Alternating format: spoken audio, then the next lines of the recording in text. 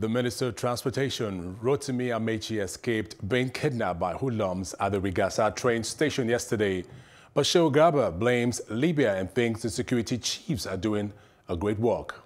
And like Bielsa, the governor of Imo State, Hope Uzodinma, has asked the Supreme Court to strike out an application seeking to review his judgment on Imo governorship election that declared him the winner of March 9 election. So why is the APC asking for fresh elections in Bielsa? This is Plus Politics, and I am Benny Ark.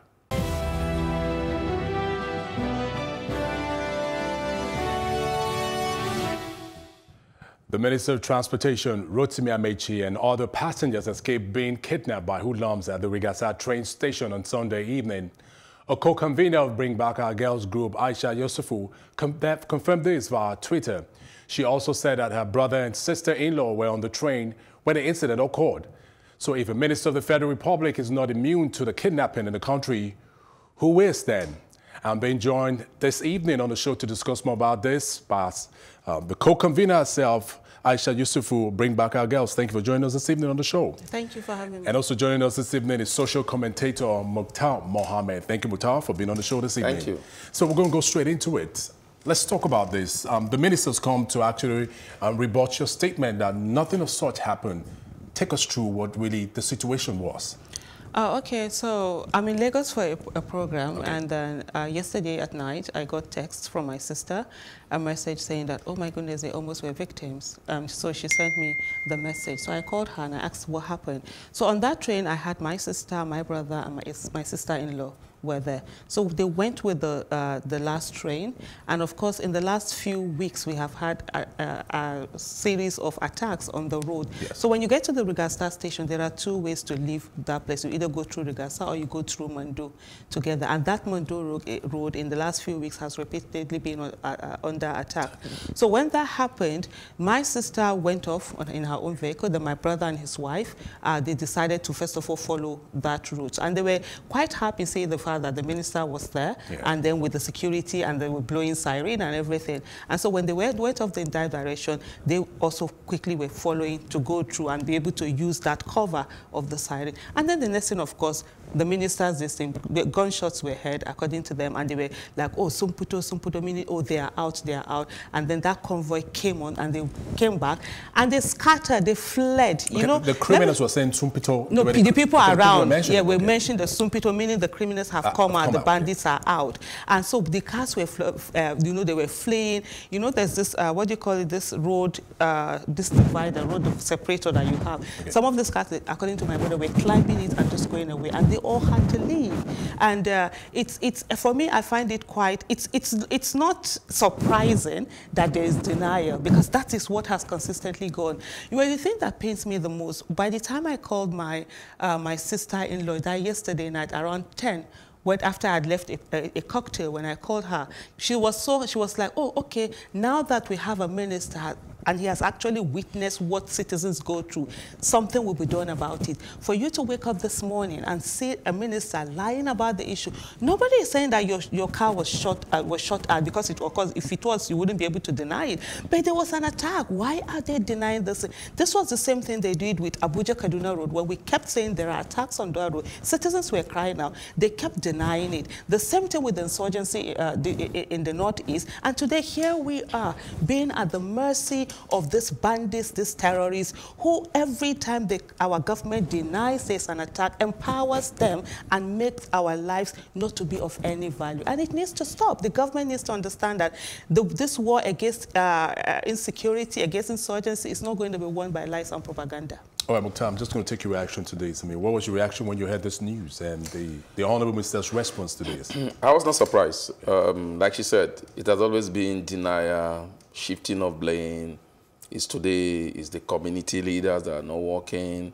The next day is the governors. The next day is... This government has been living in denials. And I have a lot of respect for a person like Rotimi Amaechi, being one minister that travel with train, because he's the Minister of Transportation.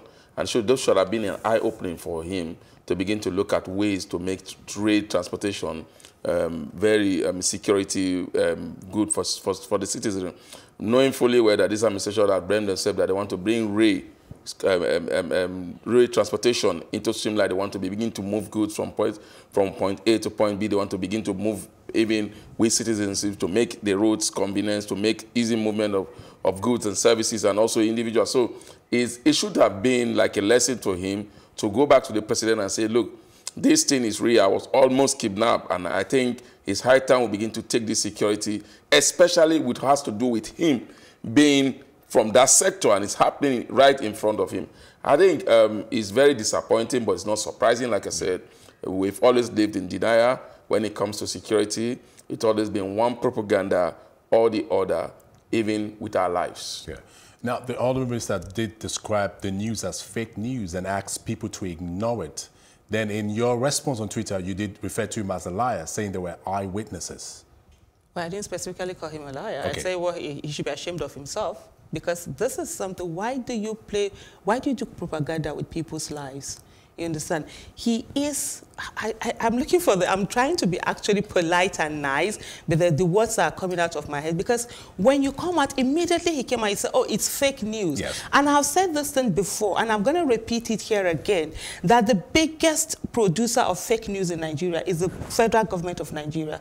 They come out and they call news fake news. The same way they said the attack in the Northeast was fake news. But today, what do we have? People are being killed over there, and right now they can't deny it. So where do we get to a stage where they feel that their image is more important than the lives of the people? What about the people that today, for example, one of my sister that was there, my sister, my brother, and my sister-in-law, this morning she told me she woke up, she had nightmares all through the night. People are being psychologically damaged. And here we have the government officials denying something that has happened. Where is this going to take us to? We know there's an issue. First of all, what you need to do in solving a problem is acceptance that there's a problem. When you keep lying that there's no problem, where does that take us to? Now, I want to read your tweet as I have it here. It said, you said, Chibuka Rotimi Amaechi, you should be ashamed of yourself. My sister and brother and my sister-in-law were on that train. When your convoy scattered and you fled like a newborn mouse whom water have been poured on, it was witness. Governance is not by lies and propaganda. Mm-hmm. Absolutely. What is the government not getting right when it comes to the issues of addressing banditry, kidnapping, asset obtainment right now? Because recently, the Kaduna-Abuja Expressway has been a no-go area. What is the government failing to do to address banditry and kidnapping on our road? Denial. They think it doesn't exist. They think today they think it's opposition that is putting the banditry, the kidnappers, and the terrorists. They don't seem to come to terms with it that it's now beginning to live with us. Every Nigerian lives in fear. It's unfortunate. It's a road that I applied all through my youth. It's one road then when I was schooling in Federal University of Technology, Minna. We leave Minna as late as 7, 8, even 9, and we go through that road to Kaduna. So Rigasa is in the center of the town.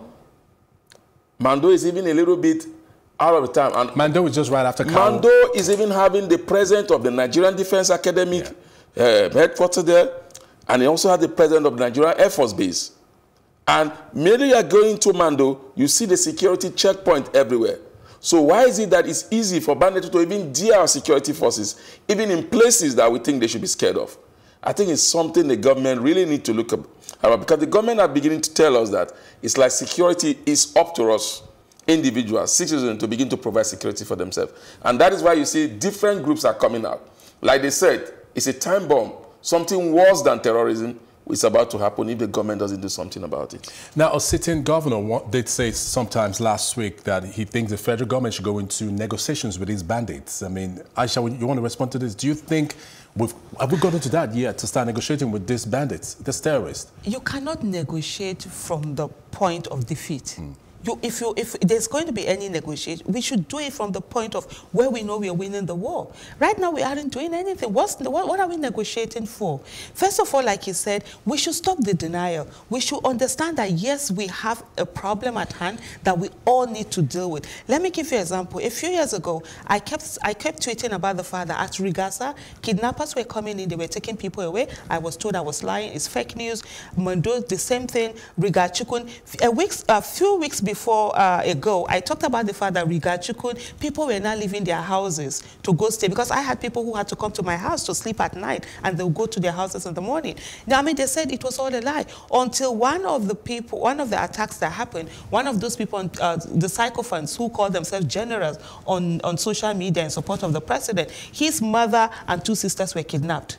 And I had to keep tweeting about the issue to the governor. So when we're talking about negotiation, I don't understand. It's not a competition. The fact that there were Niger Delta militants, the fact that the Nigerian government went into negotiation with them, there was amnesty, it's not the same way that you now say we should begin to pay amnesty to terrorists, because some have suggested that. There are 2 different things. What we need to do as a country is to, first of all, our security chiefs, what are they doing? They aren't doing anything. Why are they still there? We need to reorganize our security apparatus. We need to begin to look for intelligence gathering. What is DSS doing? What is DMI doing? Their business is not to arrest people who are demanding from the president. Their business is to ensure they get information, because today you cannot fight the war, the insurgency, without intelligence gathering. Yeah. You saw what the president said, that he was going to use the same tactics they used to fight the civil war to fight the insurgency. I don't think he's living in the century that we are in. You want to react quickly to the call for negotiations with these bandits? I mean, how do you negotiate? Let's say Zamfara. I think when the government came, he said there were negotiations. Has it not failed?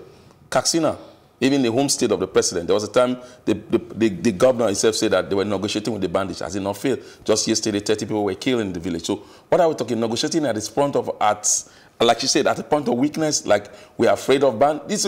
They shouldn't compare the Niger Delta issue with what is happening in the northeast or what is happening in the north. Let's remember that the Niger Delta issues, it was the elders of the Niger Delta that met with these guys. It was a recognized body, unknown body. No, the leaders of the... I remember then, the then vice president, Goodluck Ebele Jonathan, went to the creek to meet with these guys and came out and talked about, I've spoken to them. They were elders like Edin Clark and others. They were talking to them. They knew them. They were not spirits. So what we are dealing with now, we are dealing with banditry. We don't even know them. We don't know who their leader. Only the security force knows who their leaders are. So it's a different ballgame all entirely. Now, let me just say something. I just want to add something. You know, like the attack to talk about that happened in Katsina. What is being reported about the president? He said that it's because of the revenge killing, that the bandits, that people were killed. How would the president say that about his people? His people are being killed, and you're talking about the fact that it's revenge killing. So we're first of all, they will deny. Where they don't deny, they blame the victims, for being attacked, for the failure of governance. And we must understand something, that the primary responsibility of government is the protection of lives and properties. And any government that cannot protect lives and properties of its citizens is not fit to be called a government. And now the issue of regionalism of different security outfits coming up in the regions. Many people have expressed concerns about the regionalism of these outfits being created that eventually we're sliding into anarchy, and that the existing federation as it stands as Nigeria, with the creation of this regional security outfit, that we stand to experience an anarchy. Do you agree with that, Mukhtar? I sincerely agree with you. I don't believe we are ripe for state police. I don't believe we are ripe for regional police. I don't believe,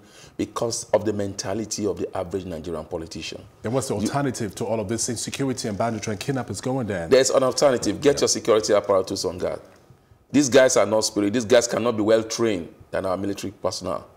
That's what I keep saying. How effective is our military? I mean, because at the end of the day, the military has a challenge. The challenge of the military, the president knows, but he's also living in denial. Look, the military as it stands now are living, there's a lot of rivalry within the military, because when you have a service chief that is supposed to have he's supposed to have left this post as a chief of army staff, he's supposed to have retired. And if he doesn't retire, there will not be promotion on the next people. So what we are seeing now, some people that are due for promotion cannot be promoted. So how do you think there will be motivation to go out to fight when I know I'm due and somebody is still there and his tenure is still being extended, even after spending the mandatory 30 years in service, he's still being extended because he's the chief of army staff. And the same chief of army staff can come on national daily and say, even if you remove me, it's not going to stop terrorism. that shows that there's a problem. Now, Aisha, okay, you want to say something? Yes, I need to say something Please. about that, because I differ in terms of when we're talking about the security apparatus of the nation. Yeah. I believe it is high time we have community policing, it's high time we have state policing, regional policing. It's okay. The thing is that if we say that we don't want, Nigeria is not ripe for security apparatus to be in the hands of politicians, is the president not a politician? He is a politician. And the whole security apparatus is under the federal government. Yeah, I think under the direct. They might be hijacked for political reasons. Yeah. Is the press at the federal level? Are they not hijacking it? Haven't we seen election being militarized? So are you saying that it's better for the federal government only to hijack it? If that's what we're thinking, the thing is that we need to have this across board. What for me it's not acceptable is for groups like what we saw in the north, where certain group came out to do the Shege Kapasa.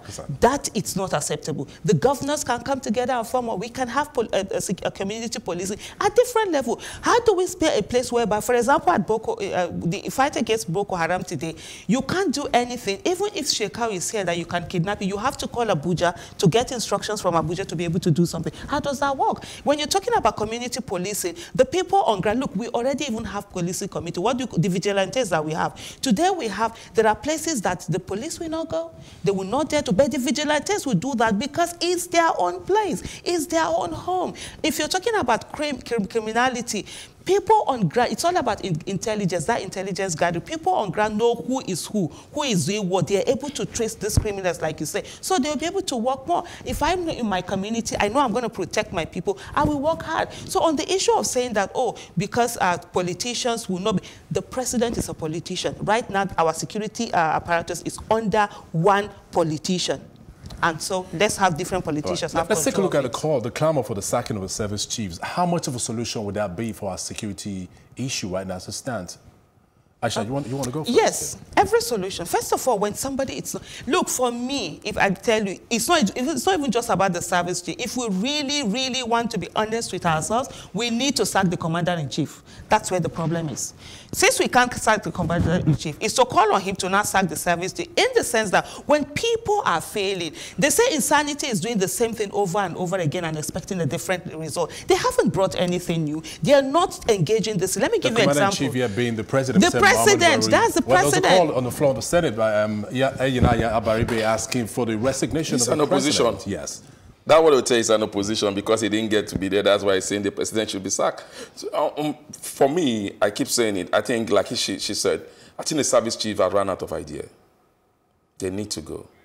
The president is just being stubborn, not listening to the people. Because I believe, sincerely speaking, I think the service chiefs have overstayed their bound. Look, when you look at these current service chiefs, these are the people that have been with this insurgency either as commanders, as these. The current chief of army staff was the one that was in charge of the West African procurement in terms of this insurgency. Yes. Remember that when he came, there was a woman that said that he has 2 houses in Dubai, and the president, everybody came with deaf ear on that. Say he has a right to have that, but you need to look at it. Let's even look at that. The current chief of army staff has overstayed his bound. I think it's time for him to go. It's time for us to change strategy when it comes to fighting insurgency. The blame game should stop. We should face it on head and say, look, what can we do? Look, the insurgency that is happening, let me tell you something. I have brothers that are in the military. They are right there in the northeast. Now, what happened there is the Nigerian army attempt to maintain their own site and let the terrorists maintain their own side. Nobody is going out to intrude into another person. That's why the governor of Borno State was saying it is high time we take the fight to them. Because everybody is just saying, okay, the air belongs to Boko Haram, don't go there, they shut down the... It's the strategy we are being used is so... In this 21st century, we are still closing down a town for people not to come out at a particular time. You know, let me take you to something you said. You did mention about changing of strategy. Is this so much the changing of the sacking of the service chief? Because we need to provide an alternative to the sacking of the service chiefs. So what are they? You did mention the changing strategy. Maybe that is what we should begin to look at, not necessarily the people in there. The current service chief, are they ready to change strategy? Exactly. If they are ready to change strategy, they won't be doing. Remember, they started with, now they came out with the calm that they say I've forgotten the name, they call that camp. They open up the area. They say they have one huge camp. The whole military will be here. They will be here for a prime time. When these guys are attacking the next villagers, before the military will respond. Is it not time? Is it time that you see, I was so upset that I heard that the Nigerian police said they went to a place, they went to a community, they fought, and they killed about 250 bandits. Up to date, we don't. So you know where the boundaries are. You know their community. You know that they are in a certain location. So there's a problem. Once insecurity continued so long, somebody have said it before, it was even a then late president, Sani Abacha said, when there is security for so long, then there's conspiracy within the government. Because even the current governor of Kaduna, El-Rufai, said it a time ago. He said there is no presidency that even when he was a minister, the type of security report he received, compared to what the president received. So the president needs to do something about it. The president needs to act decisively. And unfortunately, he came to power. Everybody expects him to crush Boko Haram, especially those in the southeast, in the northeast, because they felt he was an ex-general, he will bring sanity to the military, and we're going to. But unfortunately, I keep saying unfortunately, we are not making any progress. Rather, I think we are going back and back by the day. Oh, let's consider the statement by the senior special assistant to the president on media and publicity, that's Garba Shehu. He says the military is doing a good job and deserves the support of Nigerians. Do you agree with the statement there, Aisha? Absolutely not. I don't agree with that statement. I mean, what's there to agree with? People are being killed every day.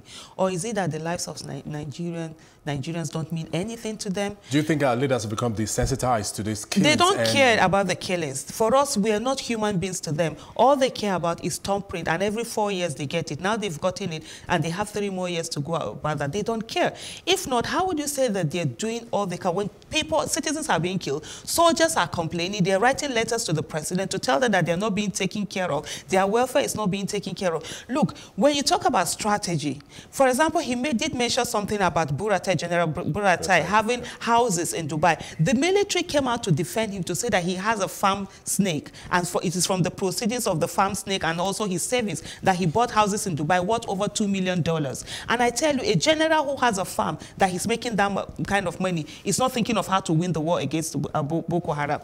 I think it was Libya, Iraq, that did what do you call it, an audit of their military, and they found 50,000 ghost soldiers. Have we even done something like that? Did we try to shake and reform our military apparatus? If we do that today, how many ghost soldiers are we going to find in the Nigerian military payroll? And you know one thing, where ghost workers steal money from the people, from the economy, ghost soldiers take away money, steal money, and also cost people their lives. Because where there's supposed to be 1,000 soldiers and you have 500 there, and they say it's 1,000, you know what will happen? People are going to be killed. So we haven't done anything. Even when it comes to intelligence gathering, what have they done? How come up till now we have not been able to infiltrate the camp of Boko Haram? Even if you should say, get some equipment, do them as decoy, put some, what do you call these, transmitters or whatever, GPS that will give us location, let them take it away, go after them, know where they are. None of these things have been done. All we keep hearing is propaganda upon propaganda. The other time, the military were saying that they were going to they are now going to fight this war in a spiritual way, spiritual warfare. And they brought in pastors and malams and everything, and they were praying. And you say they are winning the war? How? All right, he also did say something which sounds a little bit like an allegation. He said the reversals in the success recorded against Boko Haram were being undermined by the Libyan crisis, which led to the proliferation of small arms. Your quick reaction to this? We've seen this excuse before. Even the then president, Goodluck Ebele Jonathan, said the same thing. So it's the same thing all over. And I remember then, they as opposition disagree with him. So why is it now it's your turn, so it's okay? What do you mean by proliferation of arms? Were we not aware? Where is this arm coming from? Are they being produced here? If they're coming from Libya, don't you have security, like she was saying, intelligence gathering? Why is it's coming from Libya and it has to find itself in Nigeria? Why are we not taking care of our own area? If you see, problem known is half solved. If you know it's coming from Libya, what have you been able to do? Have you gone to meet even to see how you can make? Look, let me give you something. The Americans, when they want to go to a place and to fight war, they first of all go into that very place that they think is like the manufacturing base of that thing, and begin to infiltrate them, and begin to, there are always splitter group in Libya that will seem to know how these arms leave Libya. So what are we doing about it as a continent? Because now it's not making it feel like it's a continental problem. It's not just in Nigeria, but we ask that question. These arms that are finding their ways to Nigeria, why are they not finding their way to Ghana? Mm-hmm. Why are they not finding their way to Guinea? Why is it's only Nigeria? Is it that we are closer than them? We need to be serious. Okay. We need to stop giving excuses. I know they need to say something because they have to work, they have to earn their money. Initially, Khan is acting like an opposition party. Mm-hmm. The next time, Reverend Machikuka is saying out of just more an opposition. We need to listen to these people and say, okay, what do you know that we don't know? Let us know. That is how government. Let me just add on what you said about excuses. They say excuses are like shoes, and you always find the one that fits. So our government is very good at finding the excuse that will fit the situation and get away from not doing the things that they need to do. But the thing is that, look, the citizens must understand their part. As citizens, governance is made up of two parts. There's the demand side and the supply side. Why those we elect supply, we the citizens must make demands. And it is time for every Nigerian citizen to begin to make that demand. I say something because most of us, we pray, we say, God forbid it will not happen to us. I always remind people that yesterday's victims were once survivors. Oh, yes. Today's victims were yesterday's survivors. And tomorrow's victims will be today's survivors. Today's survivors are you and I that are alive today.